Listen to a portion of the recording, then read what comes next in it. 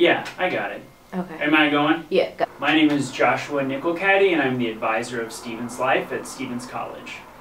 First attracted me to Stevens was the interview process, the staff that I'd be working with. I kind of heard about this job through a friend of a friend, and they were looking for someone to replace the advisor at Stevens Life, among other things. And so I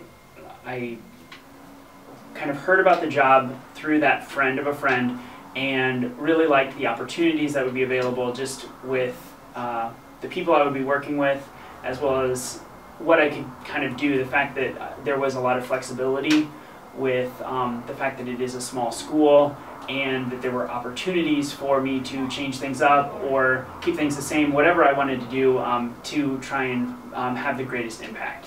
So I was attracted to that idea, and then I met people like Kate Gray and Barbara Scott Dottie were on my interview committee, and so I met them, and I just thought if they're working here and they're such fantastic people, it would be great to, the whole college is probably like that.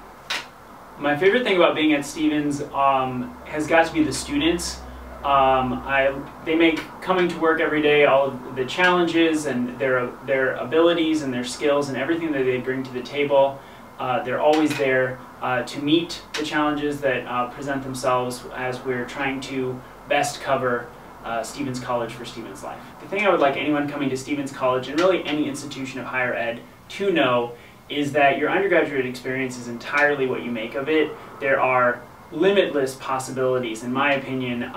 If a club doesn't exist, or some sort of challenge or opportunity, or whatever it is that you're looking for or think that you're looking for, give it a try. Stevens is a fantastic environment to give things like that a shot. It is something that I took 3 years to kind of work and tweak and try and make Stevens Life into something that I was proud of and something that I wanted it to be, and Stevens College gave me the leeway to do that.